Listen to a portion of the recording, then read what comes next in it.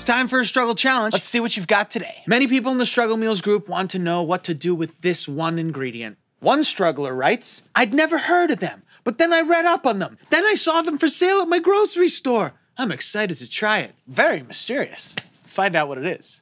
It's a kabocha. How cute. I don't actually cook a lot with these either, but I do have some ideas. Since this is a wintertime squash, since the weather's probably a little bit chillier, why don't we do something that's hearty and lovely? Let's use it in place of potato in some homemade gnocchi. That's what we're doing. Check this out. Boom. Into the oven until it's soft. So we're just gonna do a brown butter sage sauce. We'll hit it with a little parm, egg. Also, I'm feeling like cinnamon would just be like a nice little spice to get going in there. I think we've got everything we need to set ourselves up for success. So let's check on that kabocha. You can see it's cooked. Look at how soft it is. It's still pretty hot, but it's cool enough that I can touch it, and that's great. So let's crack an egg in here, sort of get the wet happening first. Egg is important because as it cooks, it's gonna be the binder that holds everything together. We've got our kabocha right here. You know, we can show a bunch of surface area right now and cool it down as fast as possible. I'm gonna try to put about a cup of the kabocha in here, avoiding the seeds. It doesn't need to be like super smooth, something like that. We're gonna add a little salt here, flavor this. Here's where the finesse comes in. I'm gonna sprinkle some flour on top, and we're sort of gonna like fold it in, okay? And I'm now changing my mind immediately, and I'm gonna put flour on the counter, and we're just gonna do this here. When I make gnocchi, I try really hard to handle it as little as possible. I'm gonna bring it together till it's just together. There's no kneading. This comes out, it looks craggly, it's all fine. I'm working a little bit of flour into it. It's like falling apart here, it's just because it's a little too wet. So what am I doing?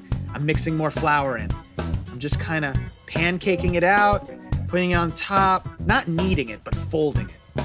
And I feel like I can make it happen now. Flatten this out, get some flour on top, and now we're gonna cut some snakes here.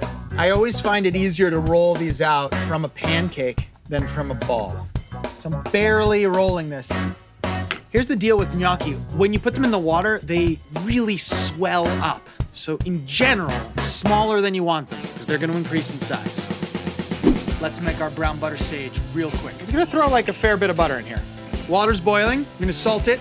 So here's my method. I'm gonna scoop under and drop in. This prevents a lot of splattering. Just gonna give this a little bottoms up stir, and the gnocchi will float to the top when they're ready. Let's get some sage crackling. We're just gonna throw it in to the hot butter. If you don't have fresh sage, you could use dried sage. Rosemary's delicious. Sage and squash are like a pretty good combo, you know? All right, the butter has browned, so I'm gonna lower the heat. The gnocchi have floated to the top already. That took like 2 seconds. Here we go, we're gonna finish it right here. So it's gonna splatter, so drain as much water as you can. Wow, right away you can see the gnocchi are getting some brown butter bits on there. We'll hit it with a little parm, and then toss it quickly so that it goes throughout, and then do it again. I might have done too much butter with a tiny bit of water. When you mix the butter with the pasta water, it tends to get a little more flowy and also less greasy. The colors are gorgeous. You got the fried sage happening in there. It's looking pretty good.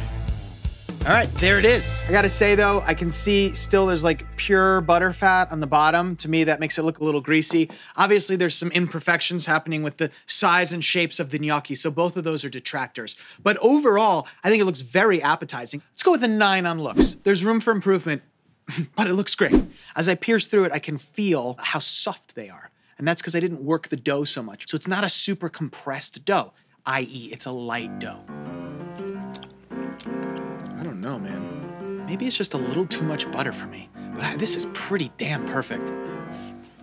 I'm gonna go with a 9 on flavor also. I mean, it is completely savory, it is chewy, but it's holding its shape well.